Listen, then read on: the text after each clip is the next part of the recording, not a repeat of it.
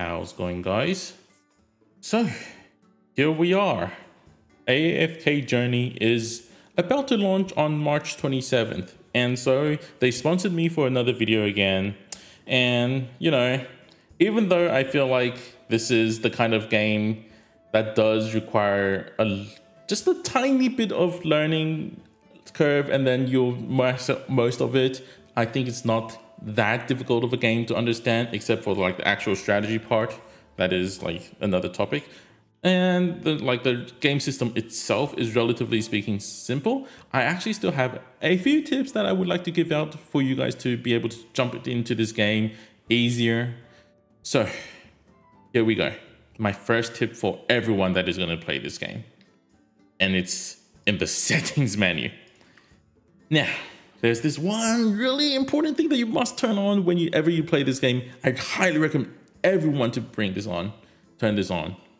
It's auto route. It says beta, and initially it's actually turned off for at least this PC version that I'm playing on. But did I mention you can just play the PC version, which is so much more convenient than just like having to use it like an emulator or something when you want to just play on PC. Also, you've got this portrait mode, which is also in the settings menu. Landscape mode, I mean.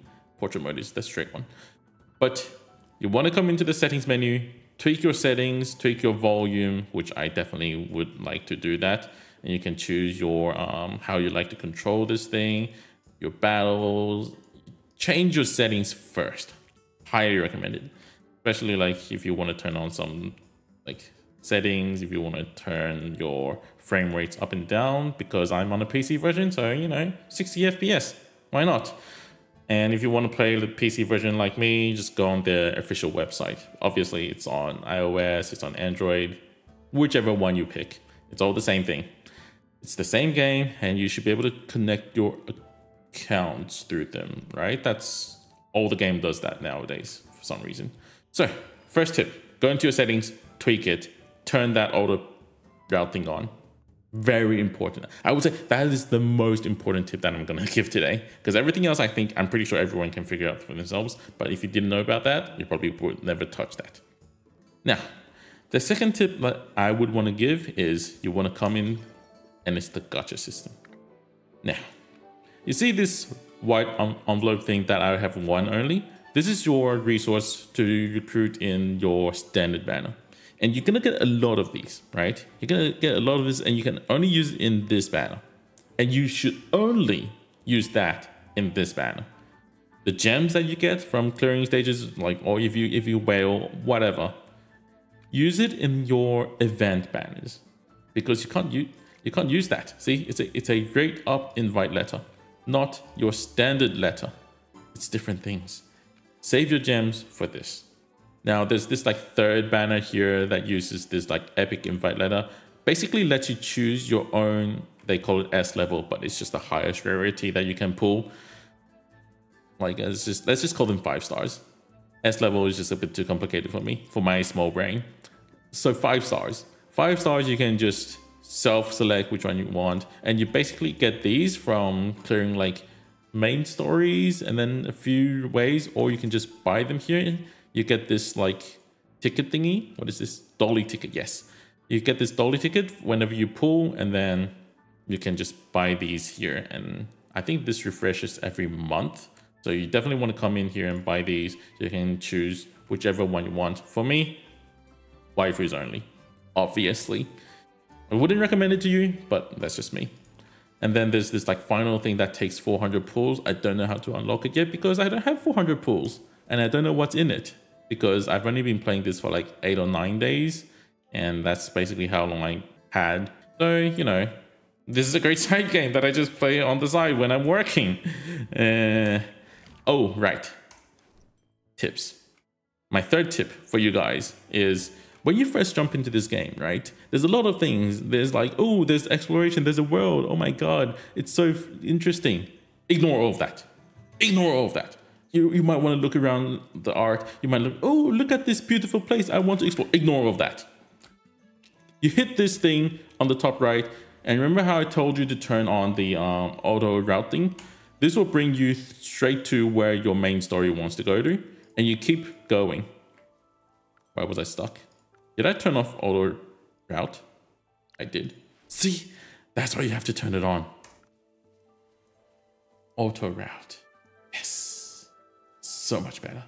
So you want to keep going through its main story until you hit one of these blocked passages, right? And then you're forced to take one of these fights. Usually there's like this thing that you have to accomplish, like you have to reach a certain level. You have a certain level, average level on your account.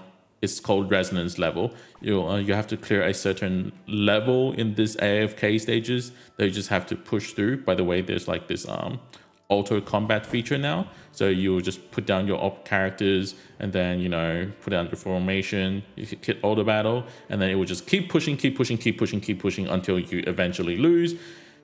And then you're stuck. And then you can't push through this. That is when you stop pushing for the main story. And that is when you can be like, oh, I'm going to go into the maps. And you see all these stuff here. You see all these monster signs. You see all these chests, like in all these areas. In all these areas. Yeah, that's when you actually start working on them. And that's where you actually get to explore. Do not waste your time on exploration early on. Because one very important thing about this game is it's not just AFK and then pushing main story and then exploration. There's a lot of modes here, right? There's your normal AFK thing. This is like your boss challenge. This is your PvP. Obviously, the more you spend, the stronger you are. Do I need to phrase it even more? And then this is your, this is actually a bit more interesting. This is also PvP, but this is actually a more knowledge-based PvP because everyone gets the same level of characters on a duel thing mode.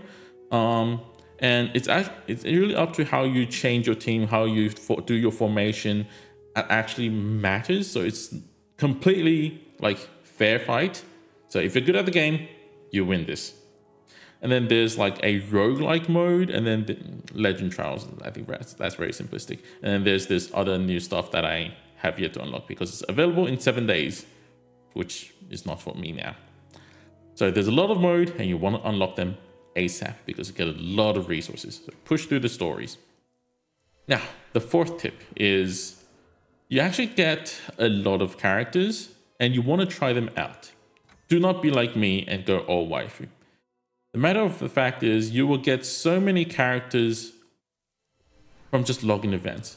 You see all these characters that are going to give out, and then there's like these 7 day, 14, 21, 28, 35 days. You'll get a lot of 5-star. You get it what I mean. You get a lot of characters, and change your formation like once in a while. Look at like, here's something I wouldn't usually say, but you should just go look up some tier lists, copy people's formation. They're actually pretty good sometimes. Don't do what I do. Do as I say. Okay? Don't be like me and be like, oh, waifu, and ignore this guy. I just don't have someone else better to put on there. Don't do me. Do what I say, because that's usually the best way. And you're gonna push way further if you do it that way. Because even though there's like this combat power thing, you can see each character has their own combat power, right? That thing doesn't really work. I've beaten stages that has like way higher combat level than mine current one. I just made it through with just tweaking my formations. So you want to strategize. This is a strategy game. Don't brute force like me, okay? Now, next very important tip is there's an equipment system here, right? And all of these equipment will buff all the characters of the same class. So this is my support equipment. And like, let's say I have this one max, right? And the reason I max it is it's for healing. And obviously when I'm using a support, I expect them to heal, right? But let's say my weapon, I did not forge this one. I did not forge this one. They just gave it to me when I was playing, okay?